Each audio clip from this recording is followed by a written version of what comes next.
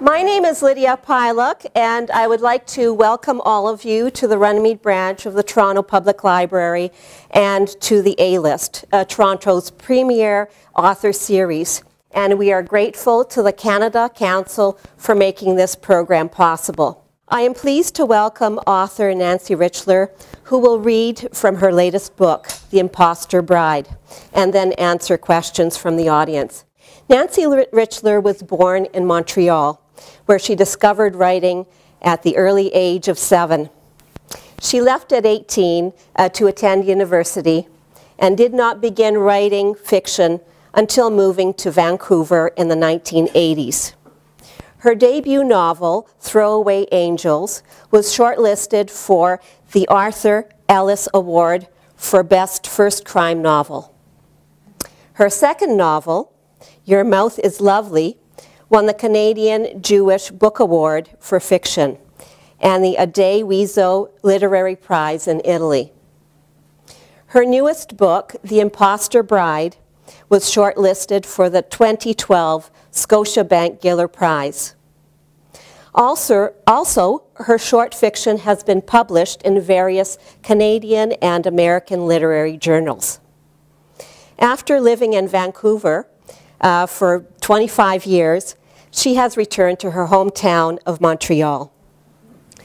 Please join me in welcoming Nancy Richler. Thank you. Thank you, and thanks for the nice turnout. It's great to be here. Are there people here who have read the book, or am I introducing it to? So there are. Oh, wonderful. Okay, great. I really like that. So I don't have to do as much reading because I can do more talking and explaining, how it came to be.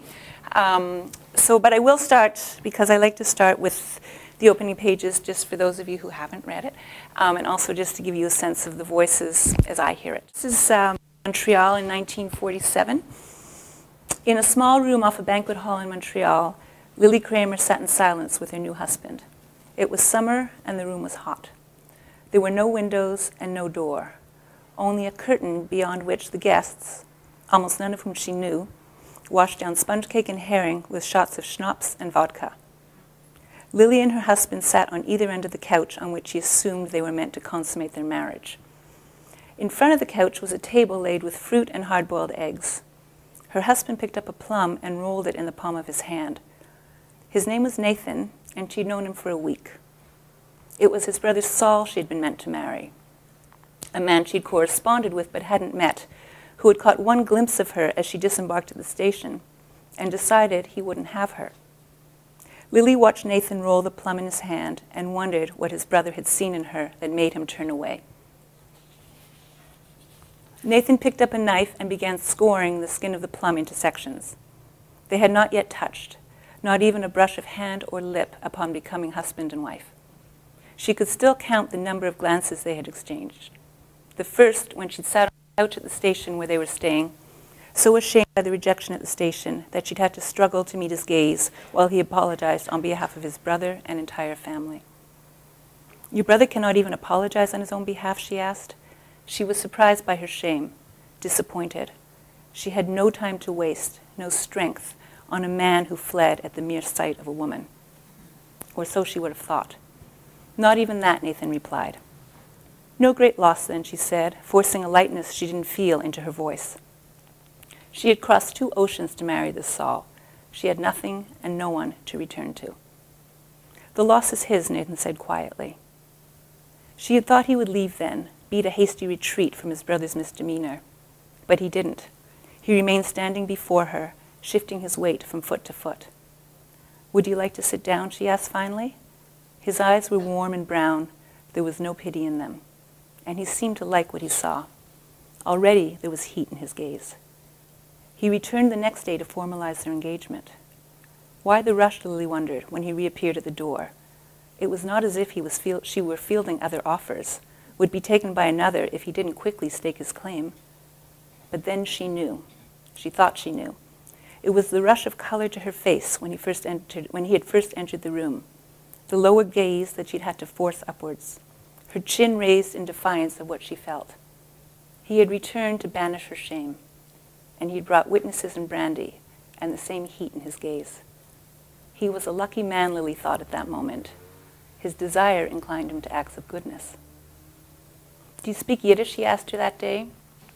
"Do you speak English?" he'd asked her that day. They'd been speaking Yiddish until then. "Ticket," she answered. "Bread, cousin, suitcase."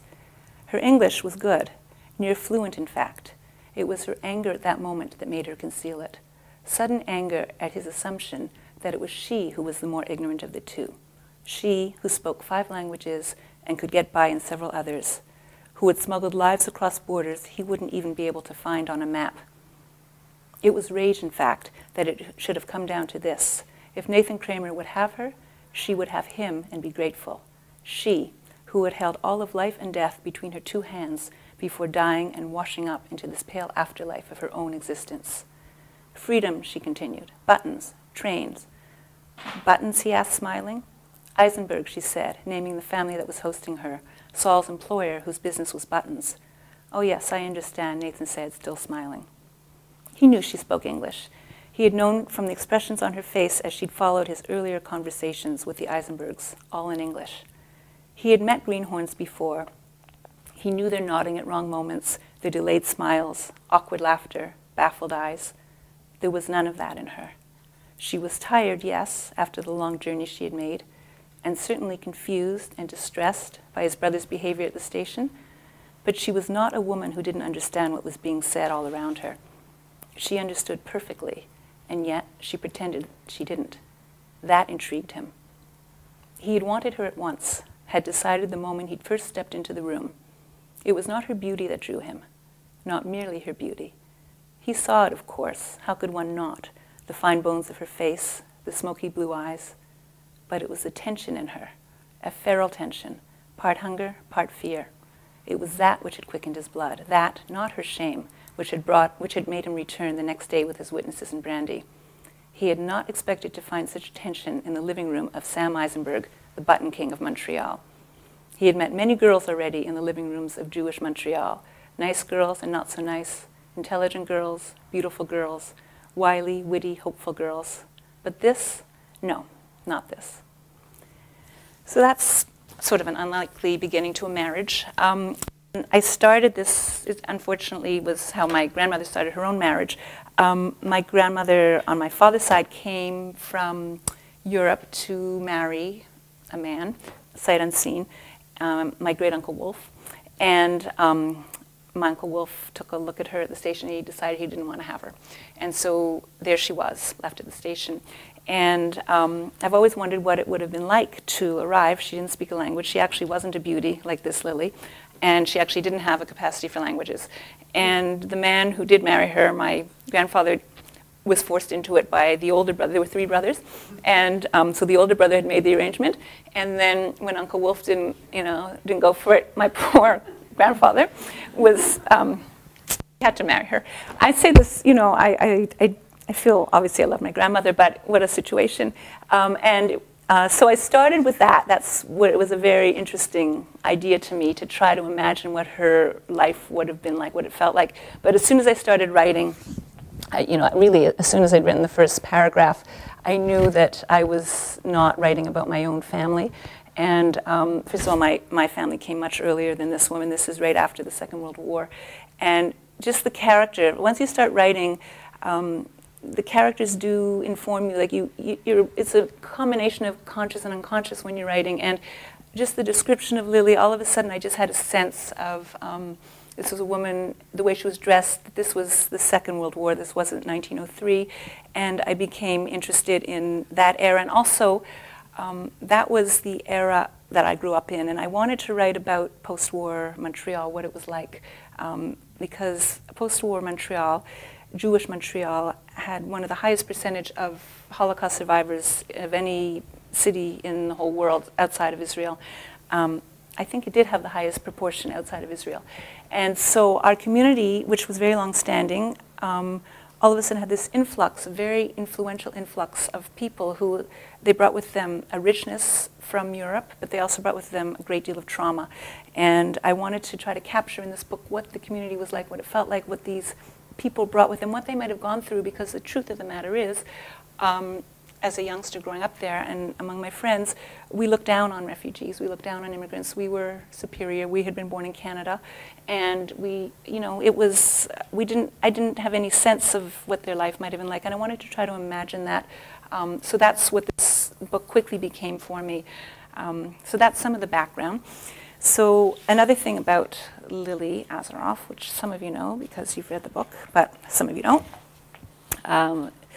Lily Azaroff Kramer, she was not who she said she was. No one really is, I suppose, but Lily's deception was more literal than most. Her name before, she'd left it there in that beaten village where the first Lily had died, freeing, among other things, an identity card to replace the one she'd discarded, an identity that could propel a future if someone would just step into it. Someone would, of course. The village was in Poland, 1944. Nothing went unused. And here are some of the things that someone acquired when she stole the identity of a girl she hadn't known at all in life. The name, first of all, Lily Azaroff, the identity card, a pair of woolen socks, a notebook filled with dreams and other scribblings, a single frosted stone. She pulled the socks over the threadbare ones she was already wearing. The identity card and notebook she stuffed into the waistband of her trousers, but not before memorizing the only item of practical worth in the notebook's pages. A name, Sonia Nemitz, and an address in Tel Aviv. The stone, which she knew to be a diamond, she slipped inside her body. It was only then that she hesitated, only as she was ready to leave that something as strong as her will to survive overtook her. She knew she should flee. Every instinct prodded her to leave that village at once and make her way back to the forest where she could wait until it was safe to start moving again, and then to move, to join the mass of refugees flooding west in the wake of the liberating army, to fold herself into that mass and begin the life that might in time become her own. Move, she told herself, as she had told herself so many times over the past 3 years, her instincts always keeping her a few inches beyond death's grasp. But something other than instinct rose in her that day. She hesitated. Her eye lingered. Was it the angle of the dead girl's body, limbs slightly askew as her younger sisters had once been in sleep? A fragment of the girl's dreams that had floated up and entered her as she quickly leafed through the notebook? The shadow of a rat skittering, the smell of its next meal luring it closer? She stayed. She placed her open hand on the smooth, cold brow, passed it over sightless eyes, grayish-blue like her own, and brought down the lids.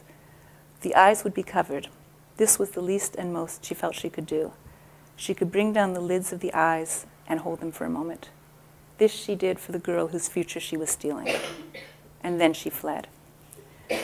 So Lily has stolen someone's identity to come to Montreal, which was, not uncommon, and it's common now. I mean, it was hard. It was actually impossible to get into Canada in 1947. Borders had not yet opened at all to refugees, but even when they did, it was very tight, and people came in whatever way they did. And I had a very close friend in high school whose greatest, darkest secret was to tell me that her family name was not actually the name I knew her by, but that somebody had died in DP camp and her father had taken the identity, and in that way they were able to make a life and come to Canada. The issue of having a stolen identity is twofold. This friend often wondered, her family had gone through so much to survive the war, and then they came, and in their new life their name was lost forever. And she told me the family name, and I've always held it in my mind as a memory, just sort of like as a personal thing to just know that her family name hadn't died, because there'd been no survivors and it wasn't a common name. So that was very much in my mind with the book, but also the responsibility that she felt and that my character began to feel to some degree in carrying a name forward, that everybody who had once carried that name was dead, and so now there was a new life with this name, and in the case of this friend, they had so many children that the family has been renewed, but it's not her family, it's somebody else's family. So that was very interesting to me. And since I've written this book, I can't tell you how many people, not like scores of people, but people I've known my whole life have told me that their name isn't, that their name is, so that just blew me away. So it's more common than we know, and yeah, it's really been very surprising. So that was one thing, the sort of very practical, pragmatic reason behind that, but also I was really interested in exploring identity in this book. I don't know about you, but in my life and my friends' lives and my family's lives, I don't think most people have like one identity which just goes like through your life. You start as a child. If you look back at your childhood now, there's like threads, but you really have different identities as you go through life. Like you have different experiences if you become a parent, if you've had terrible loss. So I was interested in looking at one woman's life and just the degree of continuity and discontinuity, and then adding to that a trauma which so many people in my community had growing up and which so many people in our current community have. This is a country of immigrants. Many, many people coming here have come after terrible trauma, and so our neighbors and our friends and people in our schools, they're coming from trauma often and with a very different, with a broken identity, which they then have to renew. And so that was a big thing. In this case, she was so traumatized, and it took her many years to begin to form a life. She leaves the family when the baby's 3 months old. She leaves this marriage, so she couldn't actually start that new life, and yet she did start a new life under a very different identity and a very different name, and that's something I was looking at in this book, and something I've been, I hoped that readers would take away sort of an awareness of just how huge immigration is after a trauma like that, and the enormity of trying to start a new life. So that's some of what was behind my own interest in writing it. And then there's the pleasure of writing about people that you've known your whole life and disguising them so that they, maybe they recognize. So I'm going to read one little part. But this is like, this is my own little personal enjoyment. So this is the brother, Saul, who was supposed to marry her, but didn't marry her. So this is at the wedding. Saul Kramer was among the guests at the wedding that should have been his. Throughout the evening, he could be seen toasting the bride and groom and lifting his brother high above his head in dancing more frenzied than joyous. His voice boomed louder than that of any other guest. His face shone with sweat. "L'chaim," he shouted, downing shot after shot of whiskey. He already regretted his decision. That was the sort of man Saul Kramer was. He ate brown bread for breakfast. He later wished he'd eaten white. Didn't really wish, spent good time wondering how his day would have gone, how much better he would have felt, his gut, his entire being, had he only eaten white bread instead of brown. The bride looked good to him now. There was a boldness in her expression that he hadn't noticed before. If that hadn't been there, he could swear when she first stepped off the train. She'd looked bewildered then, glancing around, waiting anxiously for someone to claim her. Pathetic is how she'd looked, a woman alone with no one to greet her, a piece of unclaimed baggage. She couldn't be expected to look otherwise, he realized, after all she'd been through, and he, in turn, wasn't expected to love her, just to marry her and stay married for as long as it took to slip her through a crack in Canada's doors, which had not yet reopened to refugees who were Jewish. The marriage, Saul's first, was to be an act of charity for which he'd receive a small payment, a token of appreciation, nothing lavish, just enough to give him the start he'd been needing, the leg up that other young men, through no merit of their own, had received from family or other lucky breaks. Saul Kramer had had no lucky breaks. This marriage was to have been his first. When he saw the bride, though, he recoiled. Damaged goods, that's what he saw. A broken life, a frightened woman, a marriage that would bind him, however briefly, to grief. Let someone else marry her, he decided on the spot.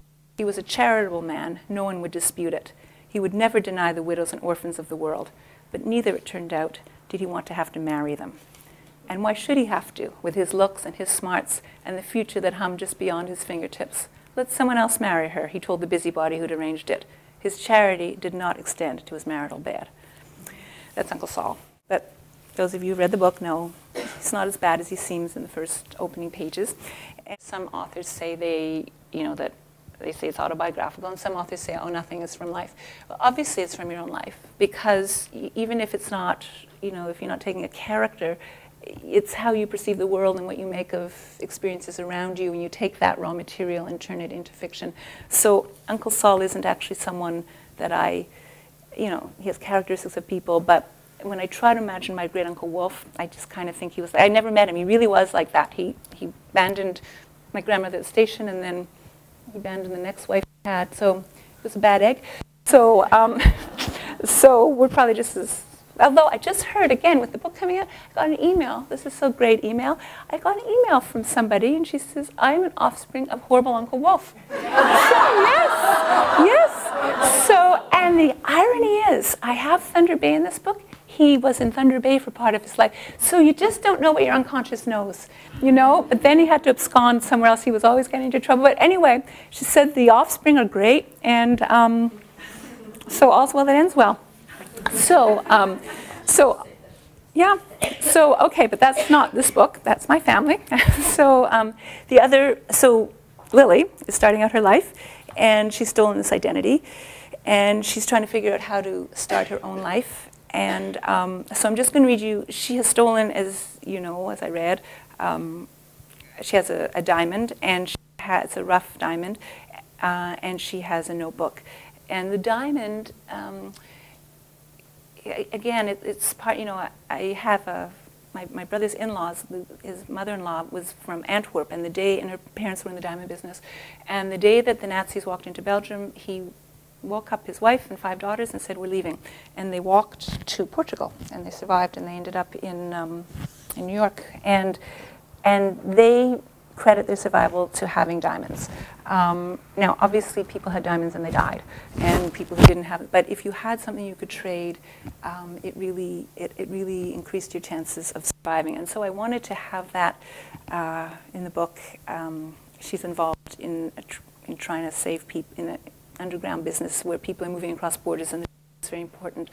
But she also had a notebook, and since the girl she found was dead, a lot of the book she's wondering what is her responsibility, how did she come to take this person's identity, how much does she owe this person, and she's trying to sort out what happened in Europe and how to go forward. So I'm just going to read you a little bit of the voice of the woman who died and whose notebook she has. And this is in Poland in 1944. Poland was liberated. Eastern Poland was liberated early by the Soviets coming through, and so, but not early enough for this girl. So the border kept moving further, the area of liberation kept moving further west, but this girl was still in Nazi-occupied Poland and hiding in the forest. And so this is what she writes. She was a young girl. "Who am I? A mound of mud in an autumn field, a pile of leaves to the side of a forest path.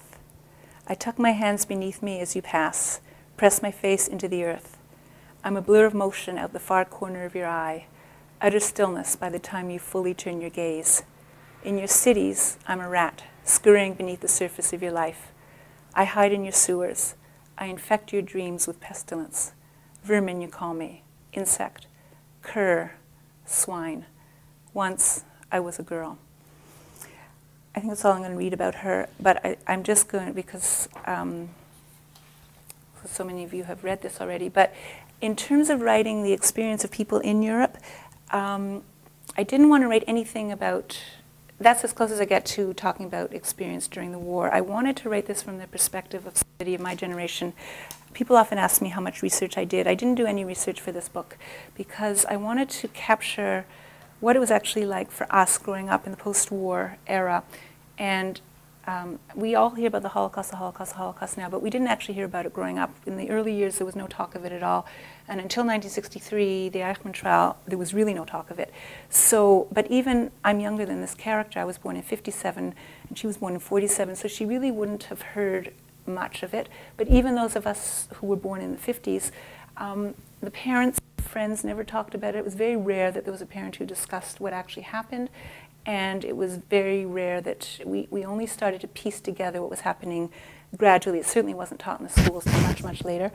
And so we got our information a bit from reading books, which, you know, there were a few memoirs coming out. I think Elie Wiesel's memoir came out in the 50s, but there were very few memoirs. But we got our information from observing the adults around us, and we had to piece together what had happened through their behavior, through their strange behavior. And I really didn't want to write anything about, I didn't want to re-describe what happened in Europe. First of all, it's not mine to describe, but also we read that and I felt it would be more powerful to read it from the perspective of the damage that it took, the toll it took on a survivor. So that was my decision in telling it this way, not going into details. I'm going to just stop to ask if there are any questions. I can talk a lot, but I'd be happy if people have questions to takes like to make it more interactive rather than me blabbing at you. So if any of you have any, otherwise, really, I'll read more. But if you have questions, does anybody have anything they've wondered? Yes? All of the writing that was like, yes. You wrote all of that? I'm really glad you asked that. I was a little worried that it was too lyrical, that it was too beautifully written, because it's the only writing that's lyrical, and that it would have been too, I don't mean beautiful, but like precious. But I've since found, and actually there's someone in this audience, a friend of mine who just went to, told me about a lecture, they've been, there was so much writing going on in the ghettos and even in the camps. And I just bought a book of poetry by a woman named Chava Rosenfarb, translated from the Yiddish. She says it was more important to them than eating, was writing and creating art and expressing their, and finding beauty and also expressing what happened to them. So I had been worried. I thought, really, you're in the forest, you're trying to survive, are you really going to be writing like this? And it turns out they were, and there are all sorts of projects now of people uncovering this. And actually there were three. There was writing in the Warsaw Ghetto. There were programs of writing, and when the ghetto was about to be liquidated, they hid it, and they've only found one. Is that right, Robin? Like they've only found one of the. They're still waiting. They found more than one, but one was damaged. One was damaged. Water damage. Okay. Okay. Okay. So But there were three. There were three. So there's still some hidden writing from the Warsaw Ghetto that has yet to be uncovered. Maybe it never will be. So I found that really interesting. So yes, I wrote everything in the book. I did find it very incredible because I just felt she was a special writer. Yes. Yes. And so I never thought it was just a normal person's writing. It was obviously someone who was very skilled and held this very preciously. It was one Yes. of the things Yes. she was able to keep on herself. And yes. And so it was very important to her. Yeah. But I wondered whether you actually found that poetry. Yeah, no, I wrote it, and I wanted it to be good writing because when so many people die, so many lives are lost, but also so much talent is lost, and so many potential writers and musicians, and so I wanted her to have been somebody who would have been possibly a writer or an artist of some sort, and yet another voice that was silenced. So yeah, it's heightened writing because that was part of what I was trying to do. That She was kind of with that, and almost a balance to it was the diamond. yes, the rough diamond. Yeah, yes, that's right. And the diamond is not the diamond that is found is not a cut diamond. It's a rough diamond, and you have to be careful using the imagery of a diamond because it can become a cliche very quickly, a diamond. But I love the idea of a diamond because the way a diamond is formed, it's formed very deep in the earth, and it's formed under circumstances of enormous catastrophe or pressure. There's like something happens in the earth that something catastrophic that then pushes it up through the earth, and it collects impurities as it rises up. And it's just like being a person. So you're sort of born in this, situation, and then as you rise, you collect the impurities as you way through life. And I saw that as a metaphor for Lily, but I tried not to kind of knock the reader over the head with it. And of course, because I don't knock the reader over the head with it, nobody's ever gotten it. So I'm telling you. And I'm going to preempt another question right now. I'm going to talk about the rocks. In some circles, I get like, what's with the rocks? So in Jewish tradition, we leave a stone on a grave when we visit, and it's a way of indicating that we've been there, that we have not forgotten this person. And I've heard, I don't know if this is true, that in the old days there were grave robbers, and that if you had a stone there, the robbers knew that this grave was being cared for, and you couldn't get away with robbing it.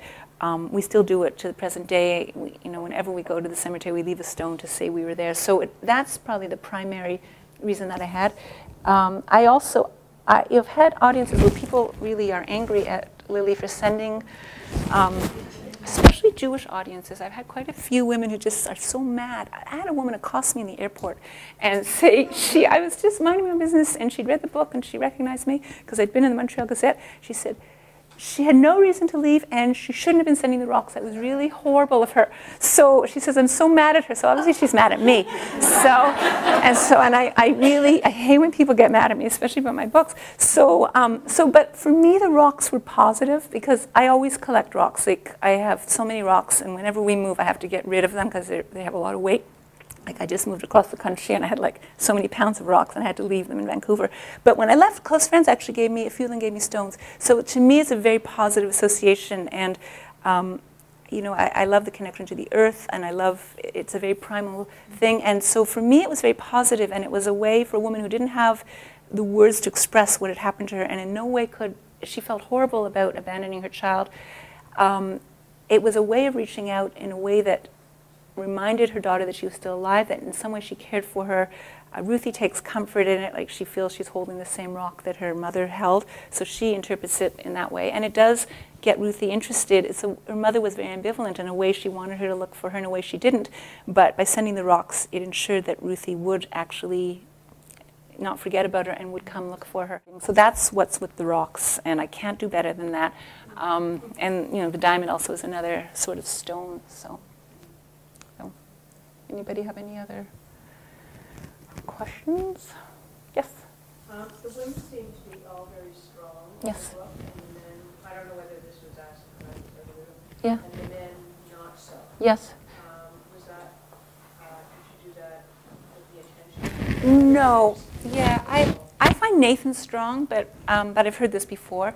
There's sort of background more than anything. They kind of get up, they go there, and they're living, and they come, you know, like they're not huge presences in the book. And that really actually reflects what my own experience was in the homes in Côte St. Luc in those years. The men got up, they went to work, the life was with the women. And, you know, that's just personal, you know, reflection. And it's interesting, I do a lot of book clubs in Montreal. And it seems to, that's how people remember those years. You know, maybe it was just the 50s and 60s. And it's also personal. That's just, I had more interest in the women characters. The women characters in my family were much more fiery and much more present.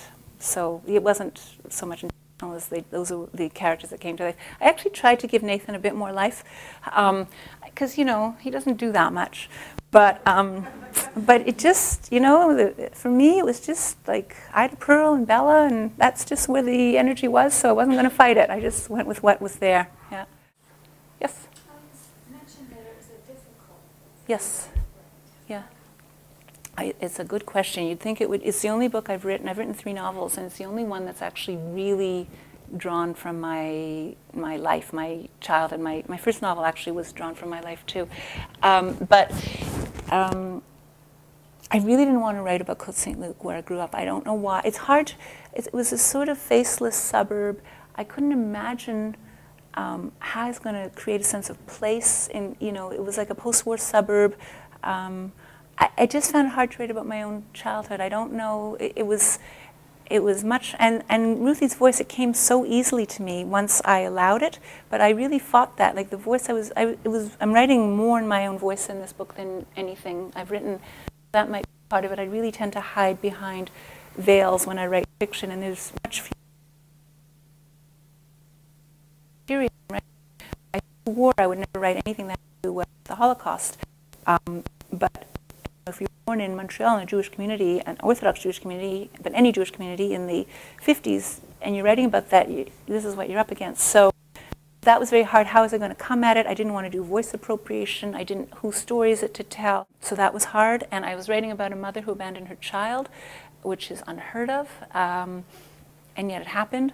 And I knew I'd get a lot of response to that, which I have, especially Holocaust survivors. So there were a lot of things in it that were very difficult for me personally.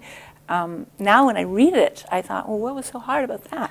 But some books come out and they're finished. So that was The Angels, which is fine. It was my first novel. But even before my book launch, I started writing Your Mouth is Lovely. And I remember the book launch I was launching with Shani Mutu, who had a wonderful book out that year. And she said, are you working on anything? I said, I'm humming. Like, I'm so happy with what I'm writing. I'm just humming as I write this book. That book was just joy to write. This book was pure hell. Yeah? One of the characters that really impacted on me was a very minor character, was the teacher. Oh, yes. He is to me actually the heart of the book. I wrote that before I wrote the book. He is both a conglomerate and a teacher. And when I read, I don't read that section out loud anymore for various reasons. I don't read it. But I did read it out loud twice. And both times, like, people feel they had that teacher no matter what Hebrew Day school they went to in North America, they had that teacher. Because our teachers, the Hebrew Day schools, were giving employment to people who, you know, they couldn't teach, and they were very damaged, and this is who taught us. And so, so yes, everybody who went to Hebrew Day school in those years had a teacher like that. We knew these teachers were very damaged people and also very brave people, but we didn't know what, like, we were trying to piece it together. Yeah? Can you talk a little about the character Carrie? Yes. Well, just... The friend. Yes, her best friend, yeah. She's a conglomerate of, yeah, she's like 2 or 3 of my friends sort of merged into one, sort of mouthy. Yeah, like, I think she's probably one of the characters that I've drawn more from real life than other ones. Is there anything particular about her, or? No, I just thought she was a really good contrast to Ruthie's character. Yes. They balanced each other out well. Yes. I did enjoy her perspective of life. Yeah. It was just a little maybe lighter than whatever there was a part about her. It just kind of lightened Yes. the book a bit. So I thought maybe you had done That's it for a really, reason. well, you know, I did it for my own reason. You're right. It was a very heavy book to write, and I was always trying to sort of, you know, have something that wasn't quite so heavy. And even when I read this, like, sometimes if I'm at a festival, you know, and everybody, like, reads sort of lighter things, and then I get up. So, you know, and I don't want to kind of bring the room down. So I think I felt that as I was writing. It was very heavy material to be living with. So yes, but that was also what my friends were like. I tended to like mouthy, nervy, and they're still like that. So in my own life, they also lighten me up. Yeah. I thought Ruthie was very lucky because she was well loved Yes, she was. by all her family. Yes, she was. I'm glad you said that, because one of the other things I was wanting to get at is that family doesn't always have to be biological. I mean, in this case, obviously she had a father, but But they were yeah. outside. That's right, and many of my friends didn't have like biological aunts or uncles, but they were so loved and cared for, and so I wanted to show that, you know, even though her mother left, her mother left her in very good hands and had thought about it and knew she would be. Father was very caring. That's right, and didn't marry. Yeah, so I wanted to. So yes, thank you. I thought she was. Yeah. Okay. Yeah. I was a little bit suspicious of Saul. Yes. He liked her so much. I wondered for a moment, was he your father? Yes. Well. Those encounters. I wonder too, yeah, because, you know, when you're writing, if you write like I do, I never know where I'm going. So for a while I thought, wow, did like he get together with Lily? Like, so I sort of had to write my way through that. No, he didn't. So yeah, but no, I did wonder. Yeah. He was too good to be true in that way. Like. Yeah. Well, Lily wouldn't have had anything to do with him after that. She did have pride. Like, she wasn't about to, you know. Yeah. He would have. Believe me, he wasn't so good. Thank you.